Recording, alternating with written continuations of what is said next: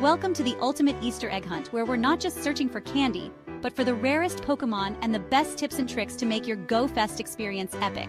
I'm your guide, and today, we're diving into the world of Pokemon like never before. First up, let's talk event research. This year, completing tasks can lead you to encounters with Pokemon like the elusive Larvesta or the adorable Togepi. Make sure to check your research tab frequently to catch them all.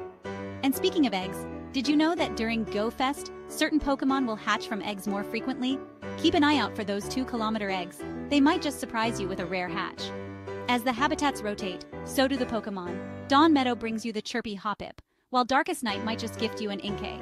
Remember, some of these Pokemon are shiny possible, so stay alert. Can you spot the Pikachu with a sun crown? Or maybe you'll find one with a moon crown during the night habitat. These Pikachus are not just cute, they're also quite rare. Raids are where the real action is. Duskmane Necrozma and Dawnwings Necrozma are making their debut. And if you're lucky, you might just encounter the mythical Pokemon Marshadow. Don't forget to sync your steps. Adventure Sync rewards can give you a leg up with special 5-kilometer and 10-kilometer eggs. Who knows what might hatch from these?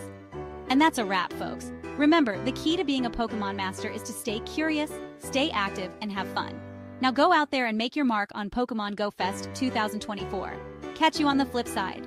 Hit that like button if you're excited, and subscribe for more tips, tricks, and Pokemon fun. Got any tips of your own? Drop them in the comments below. Let's keep the community thriving.